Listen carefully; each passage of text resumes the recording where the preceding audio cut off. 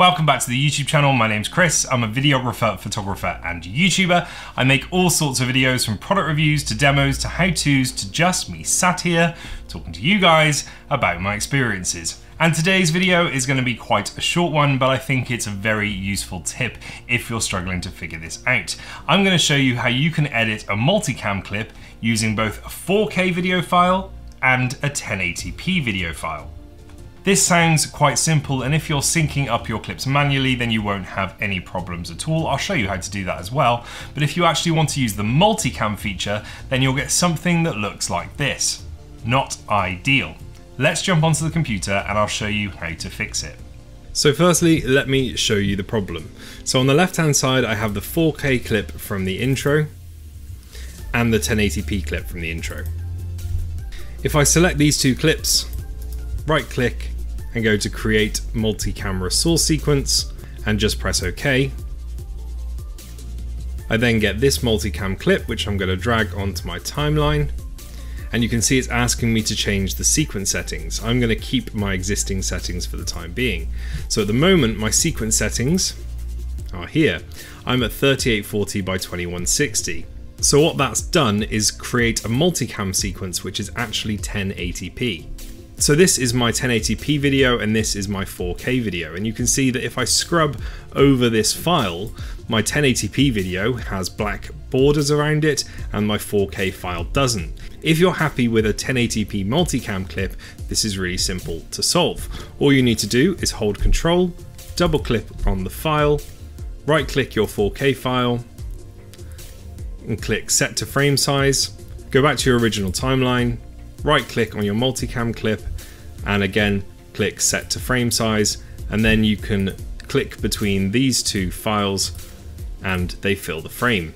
So now we have a 1080p multicam clip within a 4K timeline. So this is one solution, this is one workaround, but don't forget this is a 4K clip and I'm in a 4K timeline, so I would prefer my multicam sequence to be in 4K. So let's start again and I'll show you how to do that. To get our 4K multicam clip working correctly, we're going to go to File, New, Sequence, and then go over to Settings. We're going to be creating a custom preset that is 3480 by 2160. So in editing mode, we're just going to keep that on custom. Want to make sure the frame size is 3480 by 2160. Yours might say 1920 by 1080.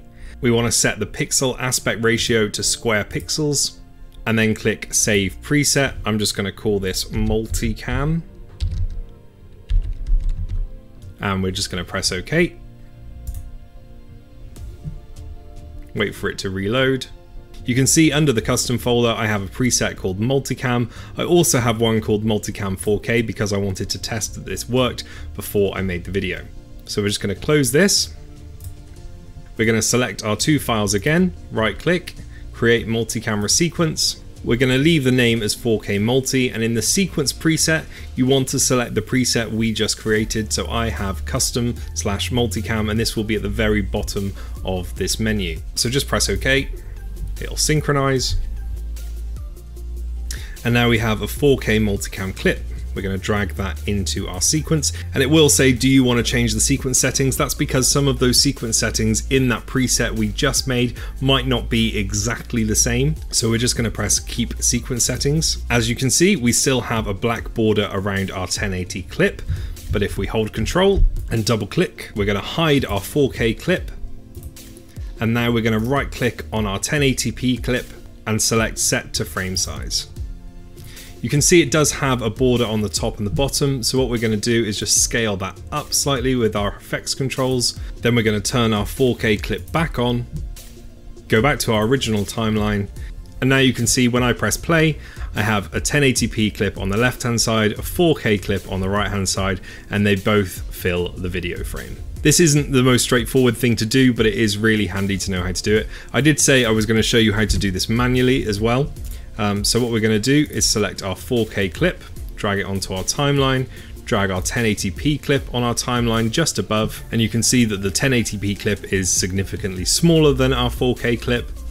So we're just going to right click on that, click Scale to Frame Size, highlight both of those clips, right click on them, press Synchronize, use the audio, press OK. And now you have two clips that are perfectly matched up, but you will have to edit it manually. This is okay if you're only working with 2 clips, but if you're working with 8 or 9 clips, then the other method will work very well for you. Thanks for watching the video. If it helped you out, then like the video and subscribe so you never miss another episode. I'll see you again very soon.